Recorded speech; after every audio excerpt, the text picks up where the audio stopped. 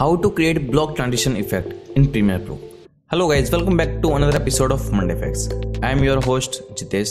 So in today's video, we are going to talk about how you can create block transition effect inside the Adobe Premiere Pro.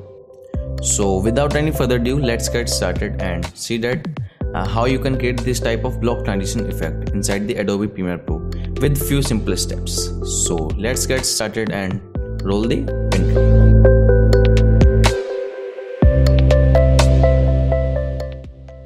So you have seen this type of transition in video songs or movies and film and documentaries and several places.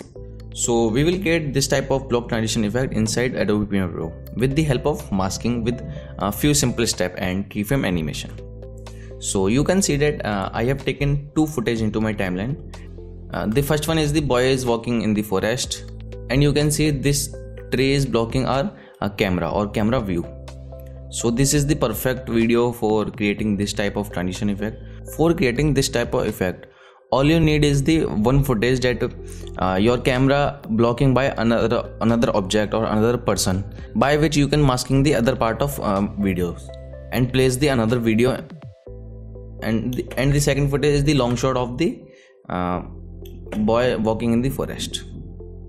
So for creating the block transition effect, we will create the mask, and we will create some keyframe animation with the help of masking, and we will create some of the keyframe animation here on the masking.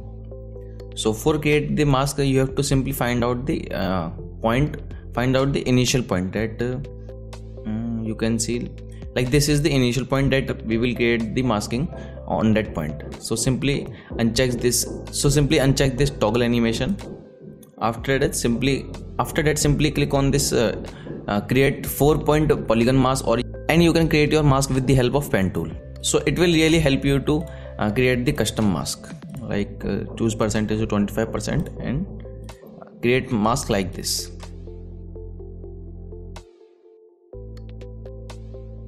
After that, simply click on this toggle animation on the mask path, and that simply go to further by 2 or 3 frame. You can go forward for 5 frame with the help of shift or arrow button or forward arrow key. Simply click on this inverted mask option and then choose the mask path. So this is the initial point, and this is the second point. So simply drag your mask here like this, or you can draw the Bezier mask. You can create the custom mask with the help of pen tool. So it will give you the final result, and then go further and go forward by 5 frame, and then you can simply drag your mask here like this, and follow this step for several times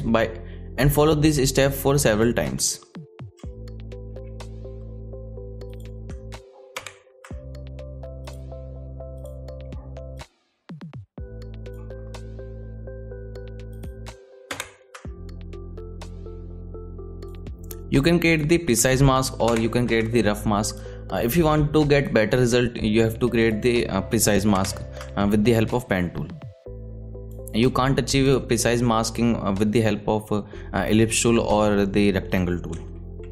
So simply create with the so simply create the precise mask with the help of pen tool or free drop Bezier tool. And here you can see that we have plotted the keyframe animation on the mask path, by which our block transition is completed. And here is the black portion or blank portion on which we can place the another footage below of the main footage we have created. So it's time to place the another footage below the original footage or below the masking footage. Like simply find the initial point and simply place your another footage at the video track first, and place your original footage at the video track 2.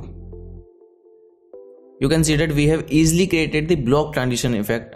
Like in the first footage we have a close-up shot, and after that the block transition we have the long shot. So this is the fantastic result you can get with the help of masking tool. So you can achieve this block transition effect with the help of keyframe animation and with the help of simple masking technique. After creating the mask, you can increase some of the feather, like you can see here is the sharp edges, so you can increase the value of feather, so it will give you the precise result, also it will give you the better result. And after creating the block transition, you can invert the mask simply invert the mask, but you have to create the blank portion with the help of masking tool and with the help of keyframe animation. At every single frame, at every single point, you have to create the mask and animate the mask path, and you have to animate the mask path. By that, your mask will follow your subject or follow your object in your video shot. And now you can see the final result of our block transition.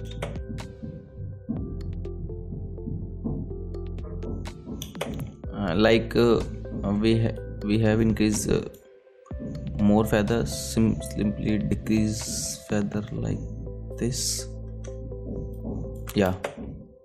So mask path and keyframe animation is totally depend on your footage and on your object, on your blocking object, that the camera frame or the video frame is blocking by the object or blocking by the main subject. So it will really depend on your footage.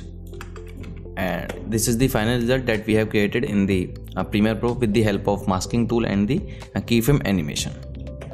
So I hope you like this video. If yes, please share it with your friends, and don't forget to subscribe our YouTube channel and share this video with your friends. We will come up with the new ideas for you in the upcoming video or in the upcoming tutorial. So goodbye for today. Catch you in the next one.